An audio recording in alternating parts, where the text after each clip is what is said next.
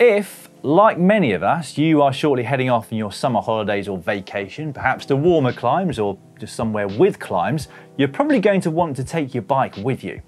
However, few things bring more dread to your holiday-going cyclist than travelling with your beloved bike. You first have to pack it, and you've got to lug it to the airport, and then you have to lug it around the airport, and finally, you have to surrender your beloved bike to those baggage handlers. Quite frankly, it's enough to give you nightmares. However, that is where this week's unboxing comes into play. Well, less of an unboxing on this occasion, as a boxing, really. This is the Topeak PackGo X bike box, and we've got one to give away.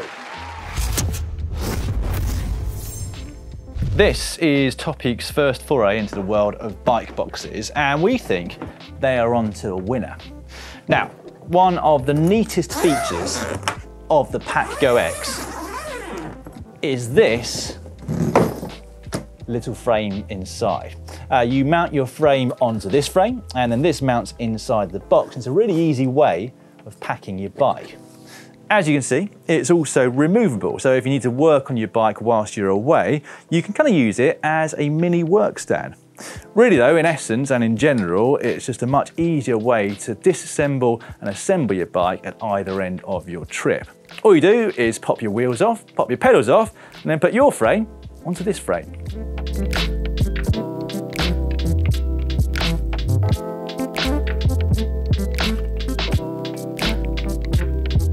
This internal frame has mounts to accommodate standard rim brake quick release bikes, as we've got here today, but also for 12 by 100mm through axles, which is about as close as you can get to a standard when it comes to road bike disc brake hubs. It also comes with, wait for it, get this, a dummy hub / chain keeper. Now, Si is going to be pretty excited about this. I am over the moon excited because I, as you know, have got a slight fetish when it comes to chain keepers. And what this does is keep tension on your chain so it doesn't flap about in transit and chip your nice bike.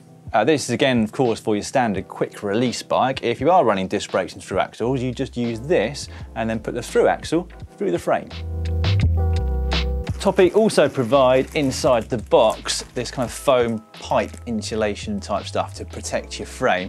You could of course go down to your local DIY store and buy this fairly easily, but it's a nice touch that they include it and not something that we've seen with other bike boxes. You cut this up to size for your own personal frame and fork tubes, but we're going to be leaving this today because this is the box that we are going to be giving away to one lucky winner.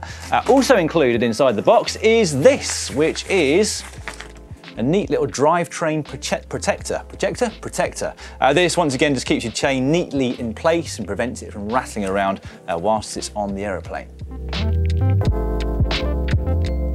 Just as with the vast majority of bike boxes, you will need to remove your stem and your handlebars from the fork steerer tube, but unlike most bike boxes, Topeak have included this headset spacer, which means that you can keep your forks tight and your headset tight and stop them from rattling about.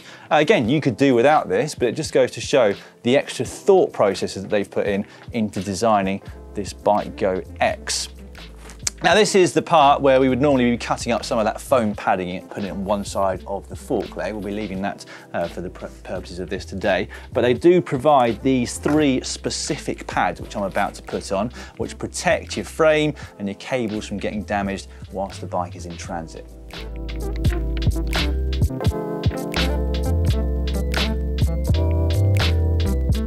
That is very neat, very secure, and really easy.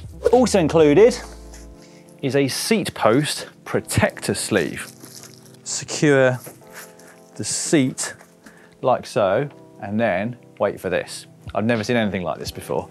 It slots down here through your seat stays, through your chain stays. This Velcro then sits up against your drive chain protector. You bring this part over the top around your chain keeper, then take these bits around your seat stays like so and pull them tight. And there is your seat. Strapped in, neatly and securely. And that means we're about ready to put our frame on a frame into the box, which is also very simple.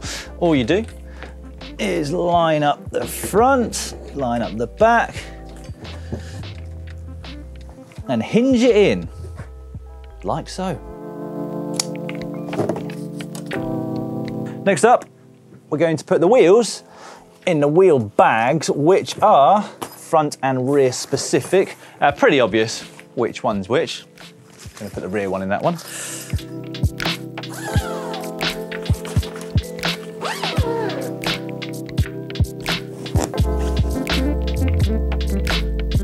And we're pretty much done. All that remains is to make sure that we don't forget to take our pedals. You can put them in one of the two little pockets here on the side. I'm going to use this one next to the wheels, where I'm also going to store, well, I've just done that up. I'll undo that. Where I'm also going to store my Allen keys.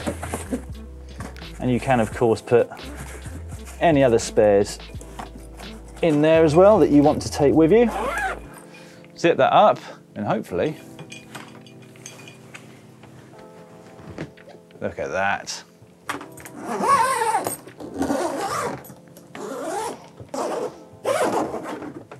And there she is, in all her glory. As you can see, contrary to most bike boxes out there, this PakGo X has an upright design with 4 wheels at the bottom, and I can tell you it's very, very easy indeed to manoeuvre about.